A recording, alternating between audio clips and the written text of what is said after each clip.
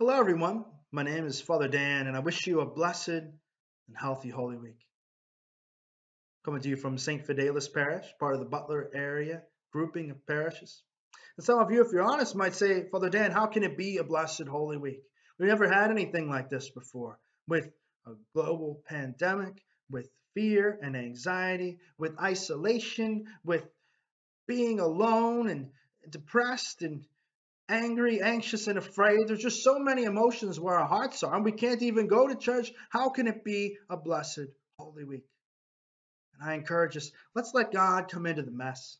Because that first Holy Week, do you think that it was without its mess? Do you think it was without its fear and anxiety?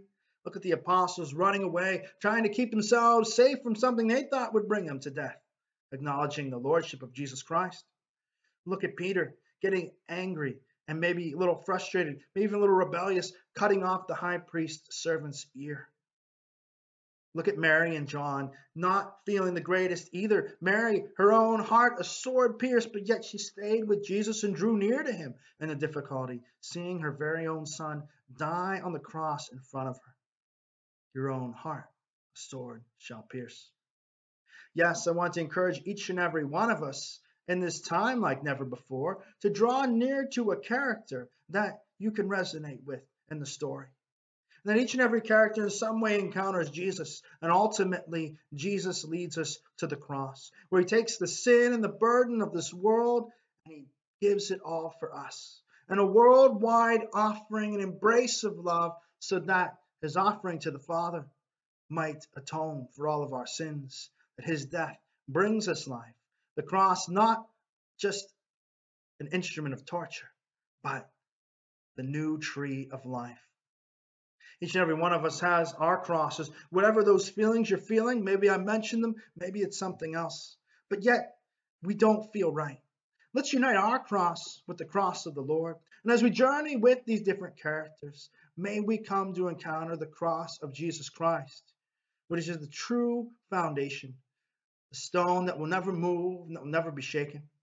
Looking around at a world where many sands are shifting and things we once thought secure that would never move, we know that there's only one place we can rely on, and that's Jesus Christ, that cornerstone that will never move, that will never be shaken. And his cross is also the tree of life, that transformative thing that we can unite our crosses with during this Holy Week and be transformed like never before. And so, in a time like never before, let us journey to Christ in a way like never before, uniting maybe the difficult, icky parts of our hearts to the Lord. And as we do, may we hear his still small voice saying that I love you, saying, trust me, saying, I will never or abandon or forsake you, my child, because I love you so very much. If we do, maybe we'll find in this very odd and weird time in our world, this Holy Week can be like never before. And the transformation as we move from Christ to his cross, to his resurrection, may we be transformed like never before, to bring that peace, that love, and that joy, not just to ourselves and to our family, but to a world who's so desperate right now for the truth, the hope, and the joy of the gospel. May God bless you.